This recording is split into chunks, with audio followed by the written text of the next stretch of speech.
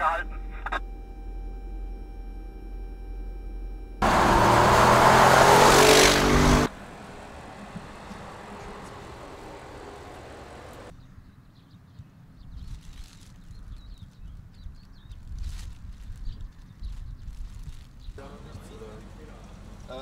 Naja, also hier das Fahrzeug ist jetzt erstmal außer Betrieb, weil...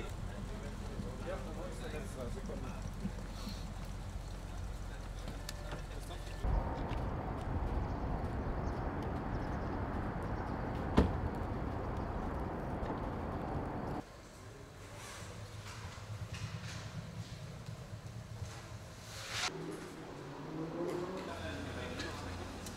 Das ist weg.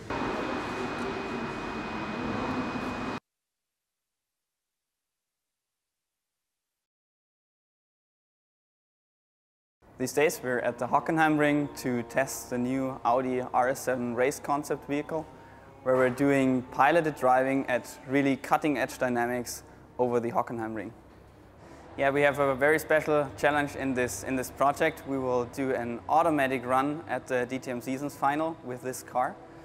And at this Seasons Final, the car will do an automatic lap without any driver in it.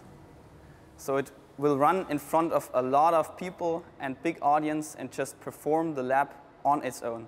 We put a lot of effort in the car, and the car is really able to also cope with situations that it was not directly taught. So it handles unexpected things very well. At Audi, we've got a history in this, basically starting with the TTS and the race on Pikes Peak, the race in the desert. But still, this really adds another inch to the margin. We added a couple of computers and controllers to the car. We added a little bit of intelligence and algorithms to the cars. And what is very important, we added some sensors to the car, because the car needs to perceive its environment. It needs to know where it is on the racetrack and where it has to go. If you drive in the car, that's really amazing to see how it really handles and how it manages all the situations.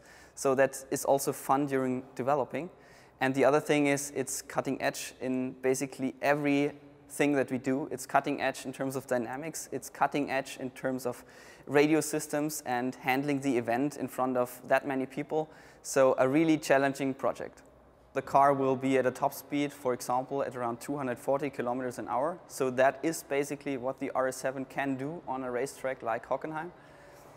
We're going into the curves, the cornering, just like a professional race driver.